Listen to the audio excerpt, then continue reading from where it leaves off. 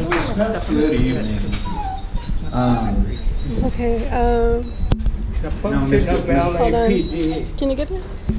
Wait, no. I know that Mr. Brian behind our hoods answered Just slide it. Commissioner Goldberg's question from the last item about There you go. Thank you. the percentage of arrestees that are homeless. But some other percentages that I saw in this report were that almost a third, 32% of LAPD's force incidents in this 6-month period were against houseless folks. And those are just what are reported. We can imagine that marginalized communities probably report crimes from the police not as frequent as other communities might. You already talked about the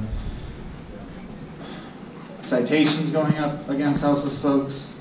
The man from LA Sanitation, Mr. Garcia, talked about 2,200 contacts.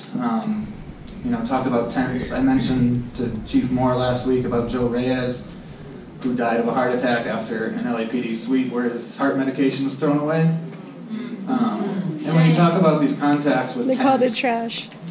you're kind of everything that you do erases the humanity of these people, but you assume that if someone's not at their tent, fuck it, throw it away. Not all homeless people are unemployed. They can't hang with just because they can't afford an apartment and they have to live in a tent doesn't mean that they don't have the right to their stuff. So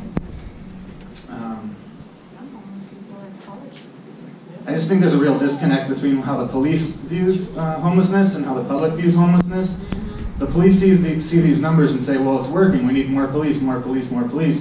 When these numbers actually show that we need less police interactions, we need less money going to hope teams and reset teams in LA Sanitation. We need this money for services. Right.